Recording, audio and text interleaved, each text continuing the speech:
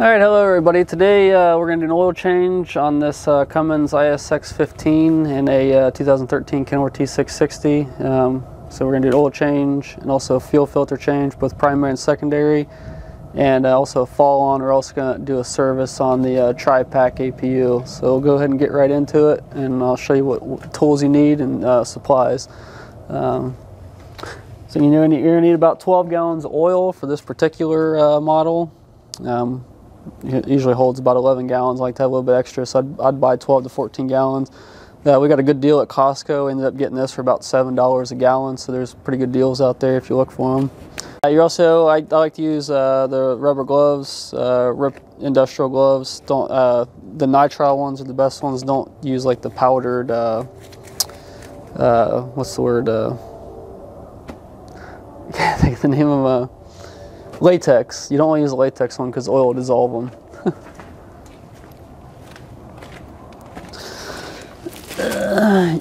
You're going to need a drain pan. This is a 15-gallon pan. I would use it at least, this is the minimum size I would use because there's going to be about 10-11 gallons come out. If you get any more than that, when you try to drag it out, it's going to spill all over. Working out here in the driveway, I like to use a piece of plywood so I'm not getting all dirty. For this particular engine, you're going to need a 1/2-inch breaker bar to take the oil plug out. To take the filters off, I use a big set of channel locks. It's the easiest way to get them off. Filter wrench for the fuel filter over there. And I've got this smaller filter wrench for once I get it broke loose, a little bit more maneuverable than the channel locks. For your fuel filters, you're also going to need a gallon of fuel to top those off. If not, you're going to have trouble starting the engine later on. But first thing I like to do is go ahead and drain the engine oil first and get that draining. Let it all drain out while I'm pulling the filters off. That way I put the new filters on. By the time I put the new filters on, everything's drained out. And then we're ready to put new oil in. So we'll go and drain the oil.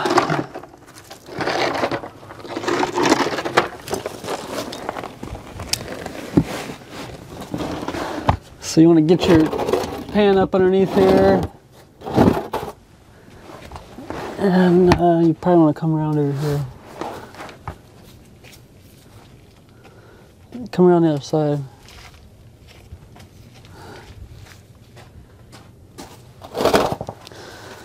So you got the plug right here. Like I said, this uses a 1/2-inch ratchet or breaker bar. I used to use a breaker bar because it gets pretty tight. First thing is break it loose.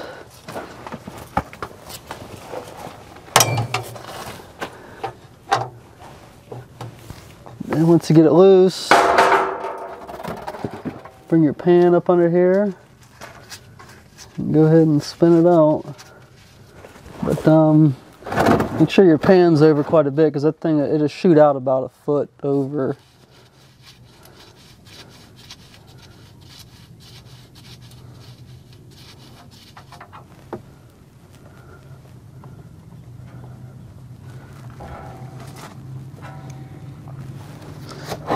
Kind of push that over. And then I get the plug out. I usually just take the plug and set it on the axle there.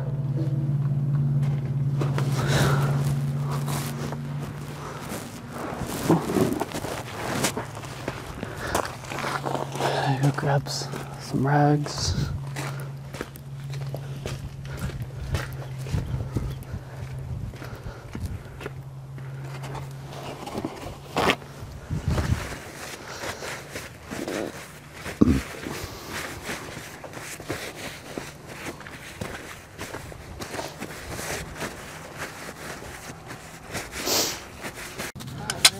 Alright, next thing I do is go ahead and pull the filter off. You got about 2 inches down here where you can actually get on the filter.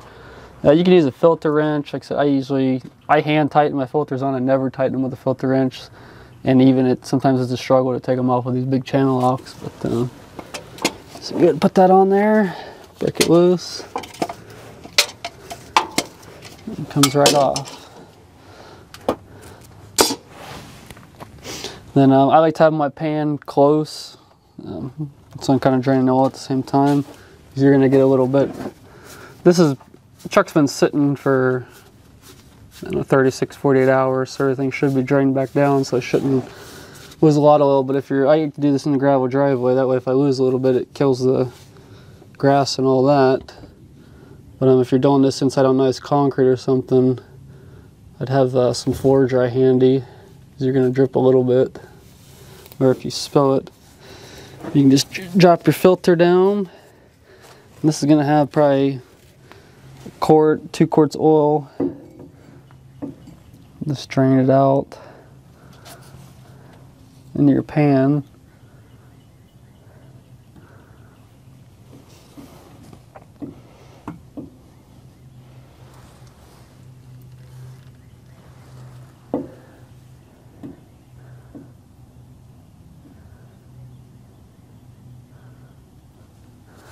So that should be good. We've got a drain screen in there. We've got our filters drain out in when they get completely dry. After 2 months or so, put them in this scrap metal pile. Alright, now I got a brand new Baldwin filter here. I like to use Baldwins. I get them on Amazon pretty reasonably, and they're a good American made filter brand. I've had pretty good performance out of them. I know as far as the fuel filters have been great. I've never had any.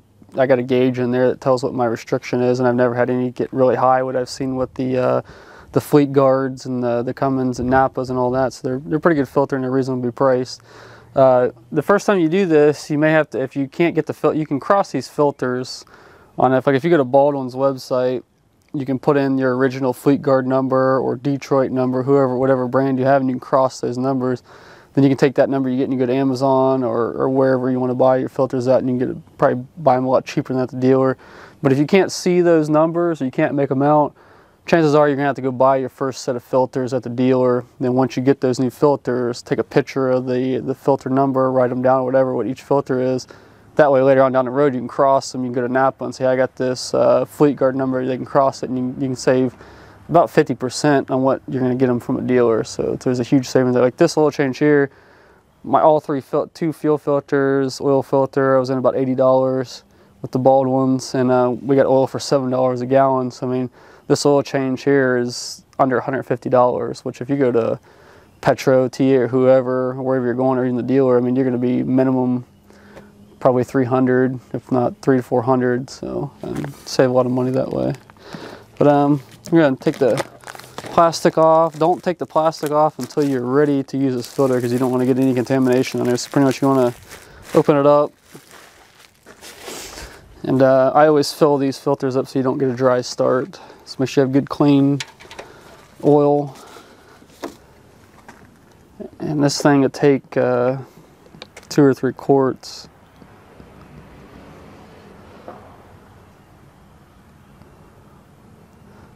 You have to fill it a couple of times because it'll get down through all the filter material in there, paper or whatever it is.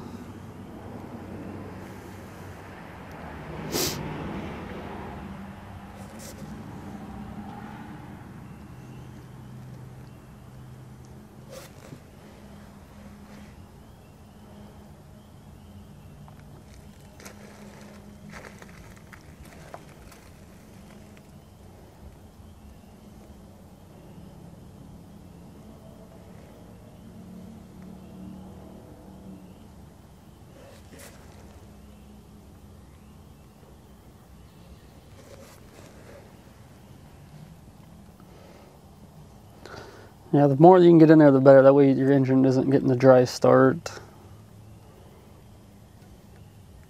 By dry start, I mean your engine's not, as soon as you start it, you're not scavenging for oil.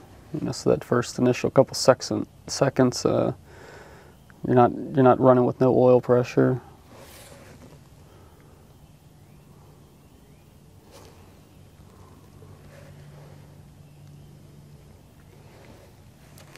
So basically, almost at 2 quarts right now.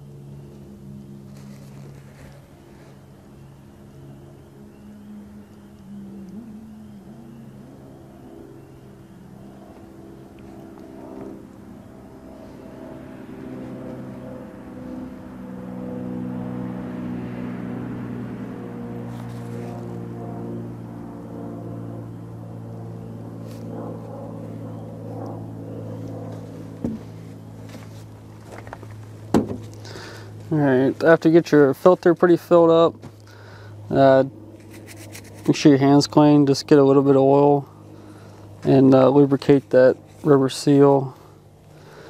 And the reason you do that is so that way it doesn't, when you tighten it, you get a better seal and it doesn't damage the seal. And also the next time you change your oil, it actually comes off instead of having to destroy the filter trying to get it off, because they will get stuck if they're dry.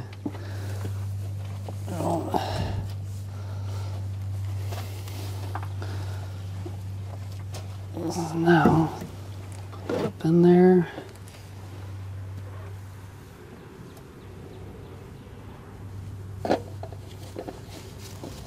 Let's get it lined up.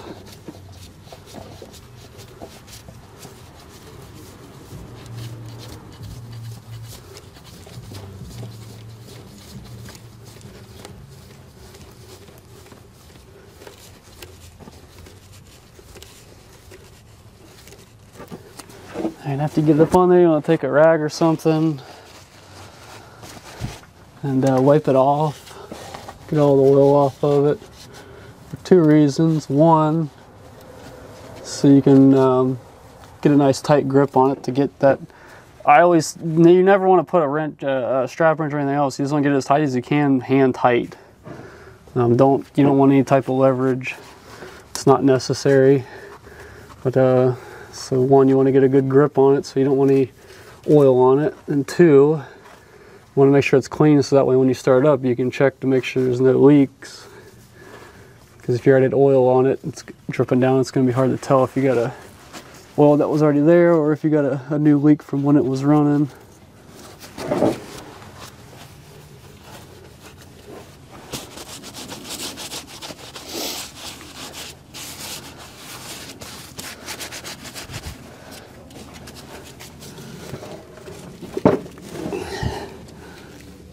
So I just get it as tight as I can, hand tight. And that's it. So we still got a little bit of oil running out. I usually just go ahead and change them with filters while that's draining. I put the cap on and fill it up last thing. Get a new set of gloves here, and we'll take the fuel filters off.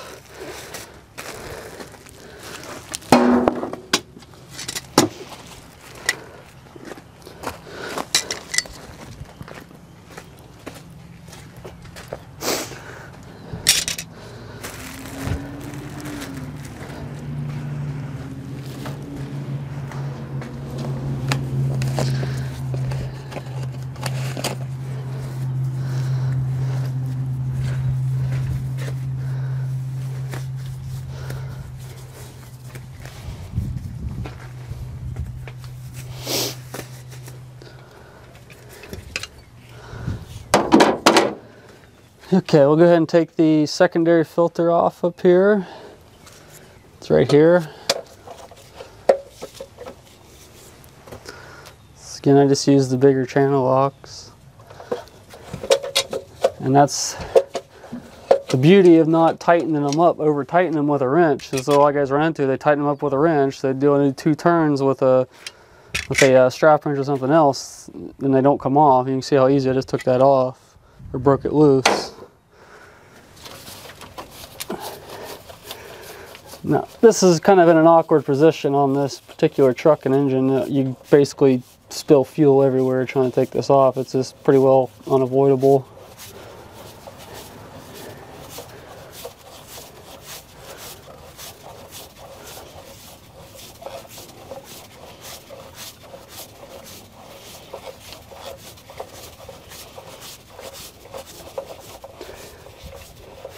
The other thing with this, you want to make sure the trucks, I usually like to let this sit before I mess with the fuel system on these. This is a common rail system, so it is very high pressure. I mean, you can reach pressures of close to 25,000 psi. So on this particular engine, any type of common rail, don't touch the fuel system unless it's sat. I would recommend let it sit overnight. I mean, just to be safe, because you could have pressure on the system.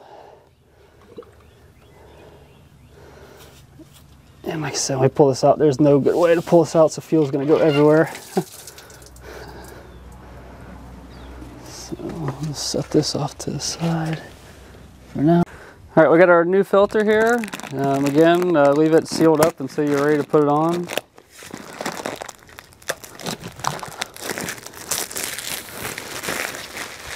Stick that in there so don't pull it. Now these new fuel filters, they come with a little cap.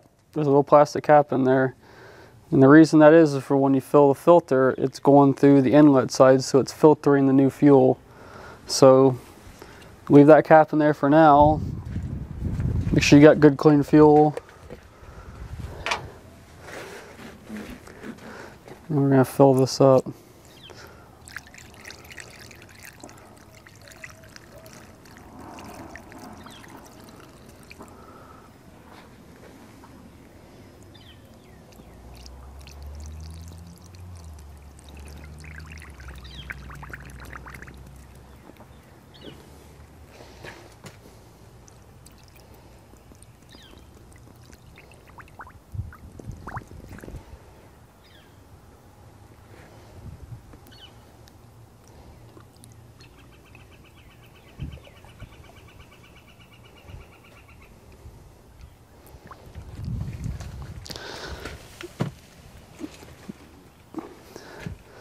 And then now, before you take the cap off, take a little bit of fuel and lubricate the seal, just like we did with the oil filter.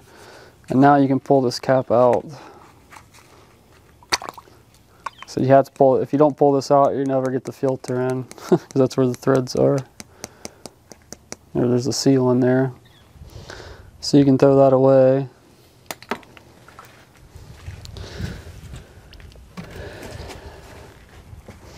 And now, I said this is a little awkward putting this in.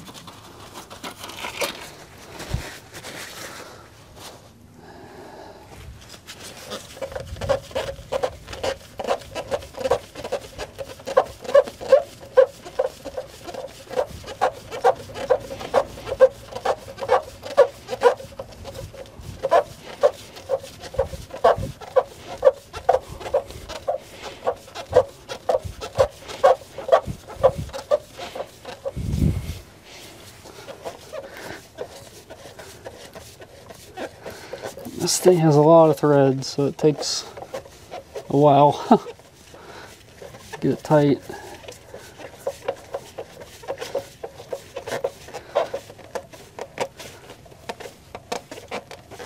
Okay, now it's snugged up, so again, wipe all the fuel off of it. Wipe all the fuel off your gloves.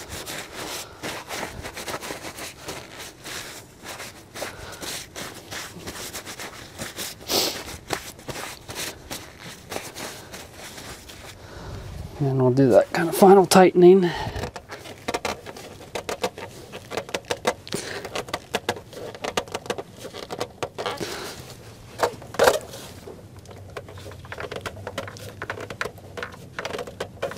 All right.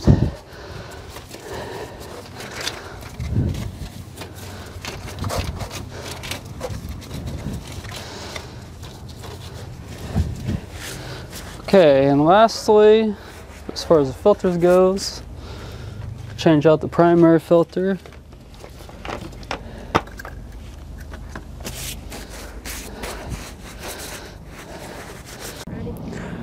Okay, with the primary filter, you have to drain the bottom of it unless you want fuel all over the place. But this one has a water sensor on it.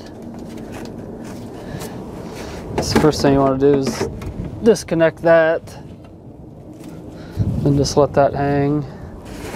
And then you want to drain the fuel out of this. So you get you an old oil gallon jug or something.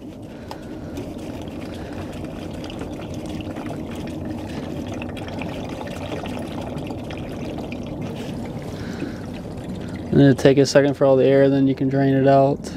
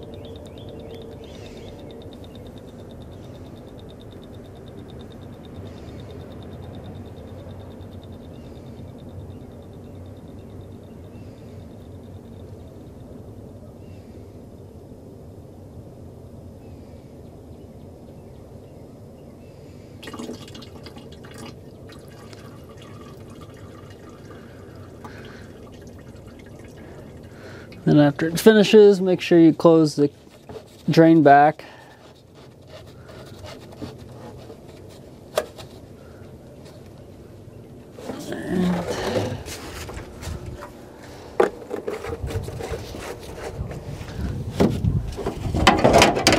And there is a special wrench for these. You can get them, I got this one at Napa. You can get them at Kenworth or Peterbilt, because it's a pack car design.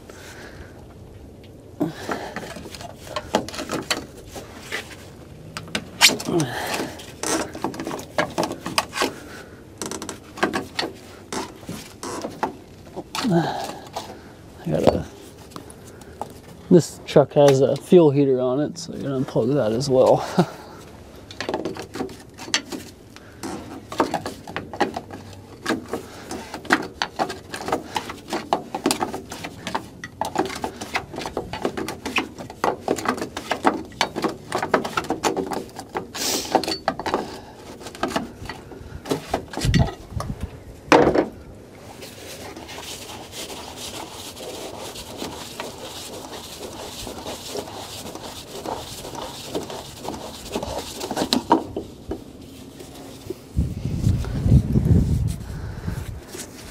All right, there's the old filter.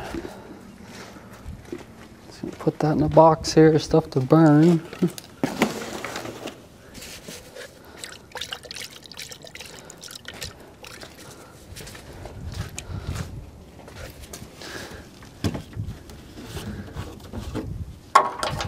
And then have some debris and stuff in there.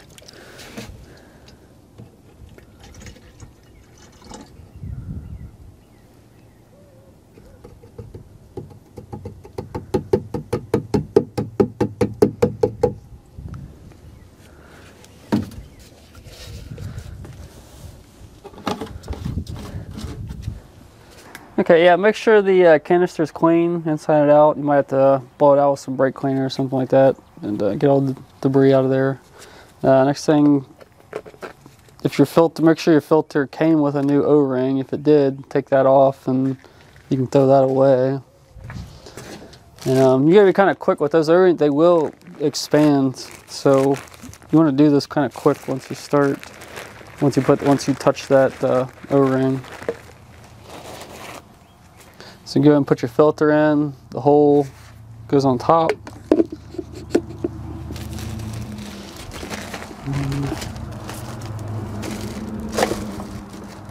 Grab your new O-ring, and there's a land down there where that goes. So make sure you have it down there in that land and not in the threads, or you're gonna have trouble. If you have that, put a little bit of fuel in here.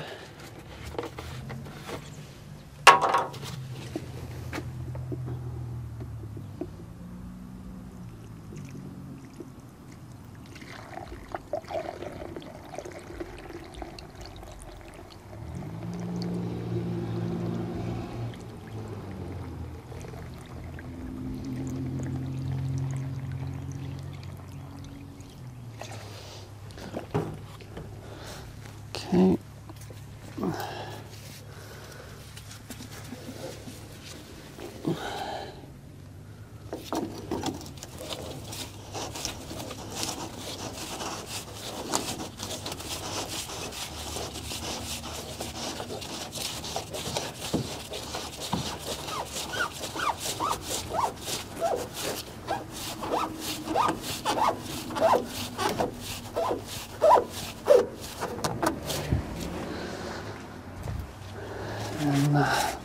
Just put on their hand tight.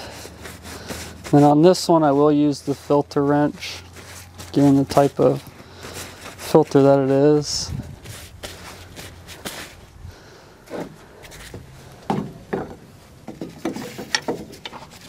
And I'll just give it about 1/8 of a turn. That's all it needs. Then make sure you plug everything back in.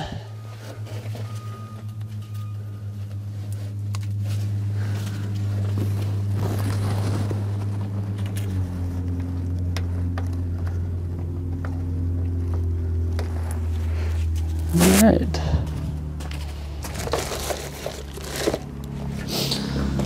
And just wipe it off.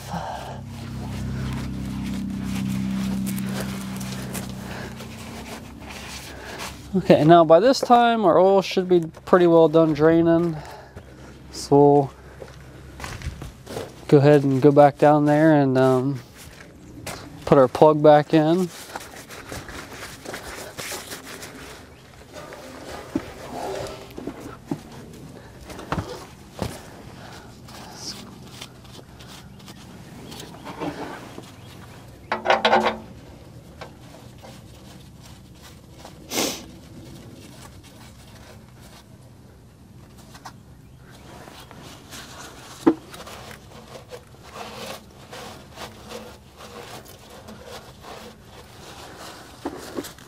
So as you can see, this is a 15-gallon drain pan and it's pretty full, so I wouldn't recommend anything any smaller or you could have a mess on your hands.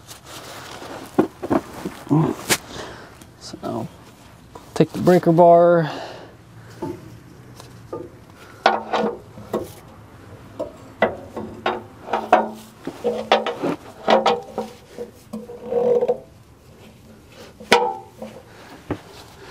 and you don't have to get too crazy with it, so you don't want to strip it out, but make sure it's tight.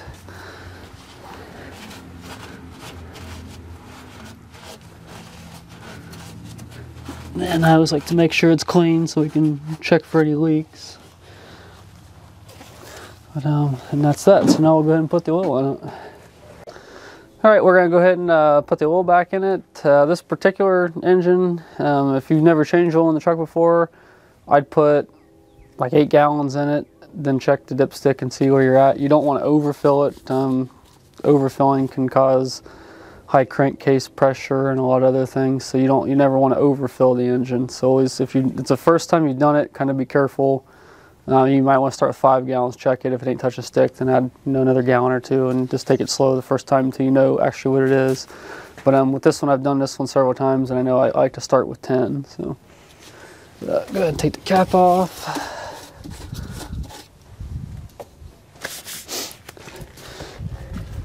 And I'll start filling it.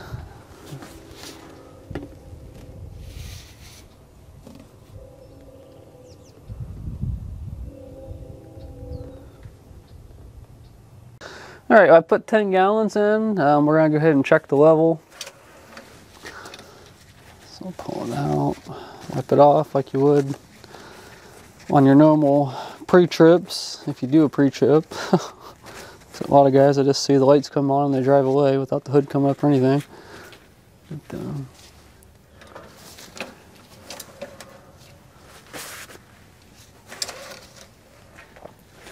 okay. So right there, we're about halfway up the hash mark, so we're halfway in between. At that point, I'd add about 2 quarts, half a gallon. So we'll go ahead and do that.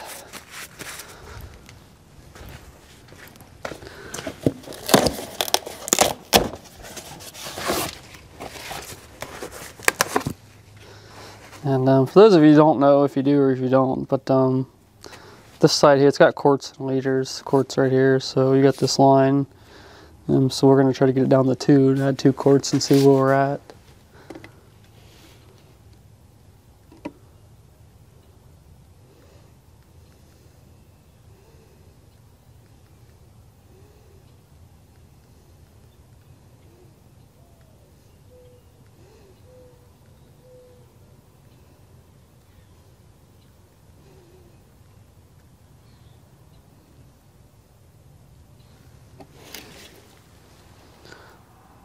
So we're at about 2 quarts there. So you want to let it sit for a second and drain.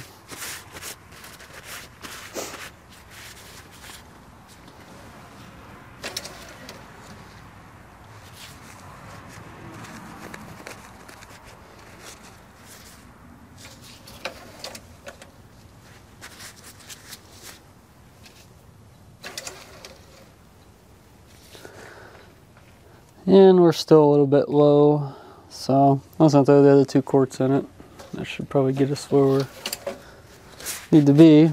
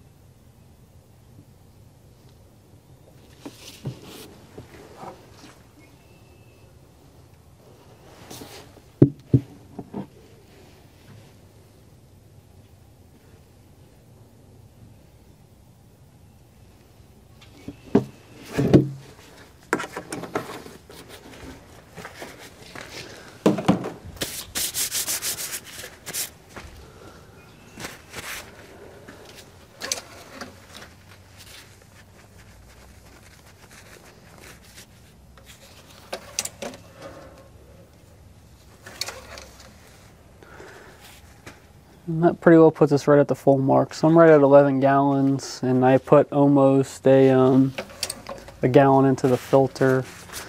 So for this particular engine, you know, 12 gallons. Why we're kind of talking about this, I wanted to talk about oil for a second. As I said, we've got this on sale, this Rotella T4, which it's a conventional oil. It's good oil. I use it in tractors and trucks and all that. I usually like to use Mobile Delvac, but we got a pretty good one. Was at Costco. They're having a huge closeout sale, and I ended up getting this for $7 a gallon. So I bought it. I wish they had more.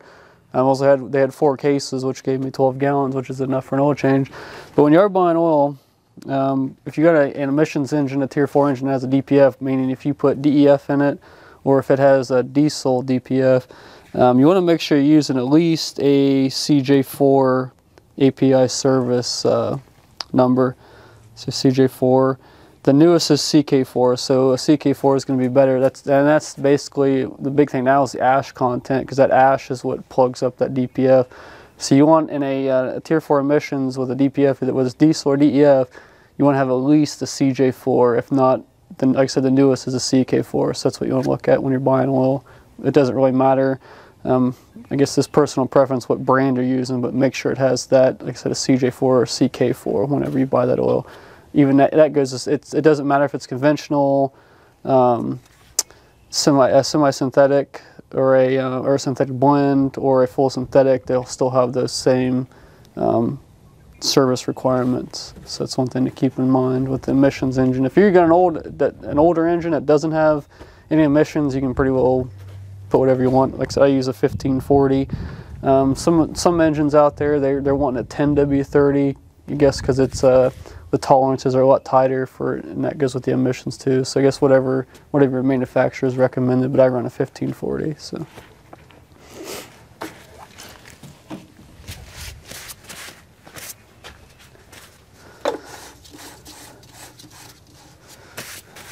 Alright, okay, now we got our oil filled up. We just want to make sure our filters are tight. If you're your first time around, you might want to do a second check on those. Make sure your plug's in, nothing's leaking anywhere. And just do a quick little walk around. And because we want to start the engine up and make sure everything's working right. Again, check your fuel filters. And like I said, just make sure there's nothing visible leaking.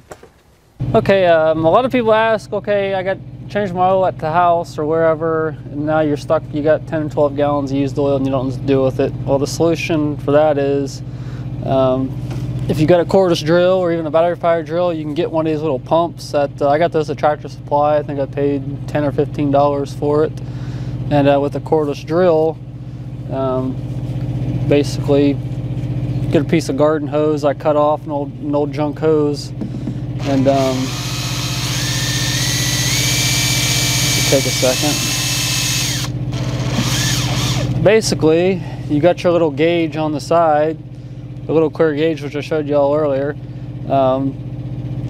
Just pump it back into the empty bottles or the gallon containers you just used, and you can take it to Advanced Auto, AutoZone, O'Reilly's. Most auto parts store, they'll take 5 gallons for free at a time. So you might have to go to 2 different places, but I know up here where I live, I've got an O'Reilly's, I've got an Advanced Auto, AutoZone, then right down in Kent, I've got 3 more of the same. So I've basically got 6 stores that I can get rid of 30 gallons of oil for free in a day, and they'll take they'll take 5 gallons per day. So you can, or even if you only have one store, you can take it, then take the other 5 gallons the next day and get rid of it all for free. So you don't have to worry about stockpiling a bunch of oil or a problem of getting rid of it. So that's how you can solve that problem. When I was talking about the oil earlier, the one thing I didn't touch on, the cheapest place to get oil, other than finding a good deal at Costco or something like that, but Walmart is the cheapest place to get oil, bar none. And even Mobile Delvac, I usually get that. A lot of times they have it on sale for $10, $11, where if you go to the truck stop, I mean, you're looking at $25, $26 for a gallon of conventional oil, which is unreasonable. But even Rotella, I can get that for $13 at Walmart. And also your fuel additives, such as Howell's, what I use in the wintertime.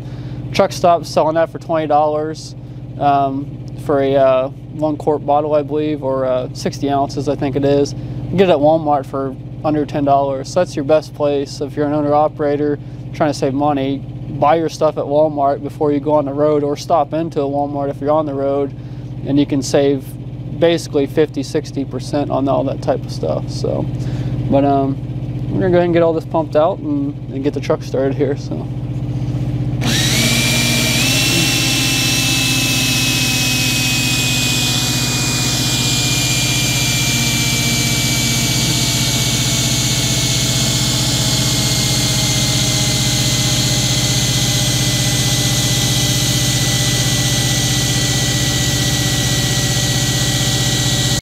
Okay, so the last thing we're going to do here is start the truck up, make sure we got good oil pressure, let it run for about 10 minutes or so, and do a walk around, make sure there's no fuel leaks on the filters anywhere or anywhere else. And then after that, you usually want to let it sit for about half an hour, and then you can go back, because it takes a minimum of a half an hour for all the oil to drain back down on the head and all that good stuff, and now the oil gallery, so you can get an accurate to recheck your oil, so an accurate level. So.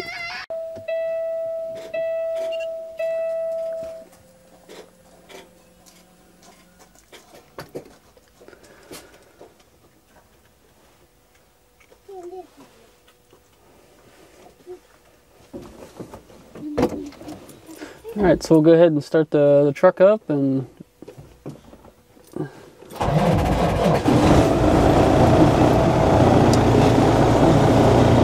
we'll make sure our oil pressure is coming up.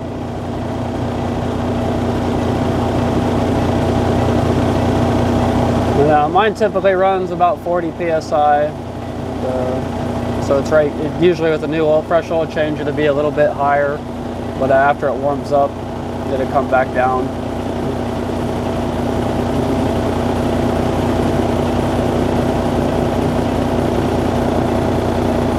So everything looks normal here, so we'll walk around the engine and make sure nothing's leaking. Basically just want to look at the filters.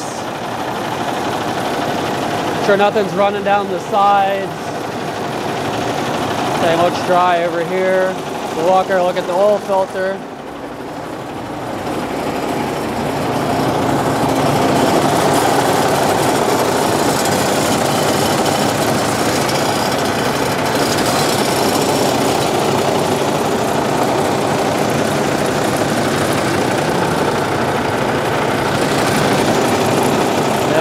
Everything looks pretty good over here as well. So that pretty well concludes the an oil change and fuel filter change. Next project we're going to do a service on the tri-pack APU, and we'll get that video out there as well next. So thanks for watching.